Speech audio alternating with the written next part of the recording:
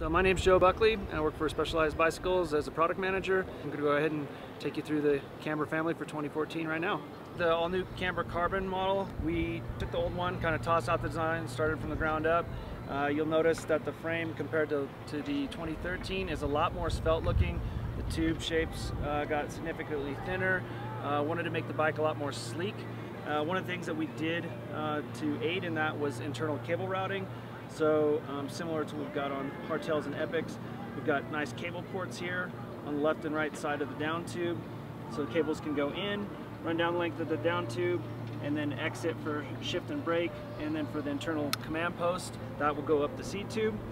There's interchangeable ports here depending on what your setup is, if you're running a dual ring or single up front, if you're running a command post or a non-dropper post, that kind of stuff, so you can customize it there.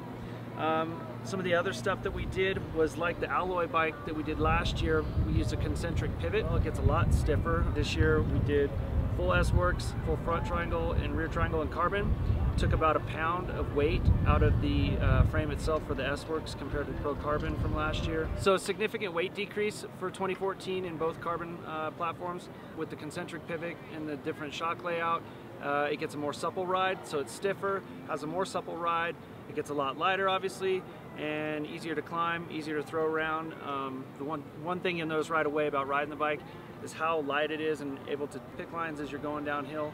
Pretty significant change from last year and a pretty awesome ride now. So S-Works Camber is going to be about 24 pounds out of the box, significantly lighter than the Stump-Jumper S-Works, and then you will be able to see those at your Specialized dealers this fall, probably around October or so.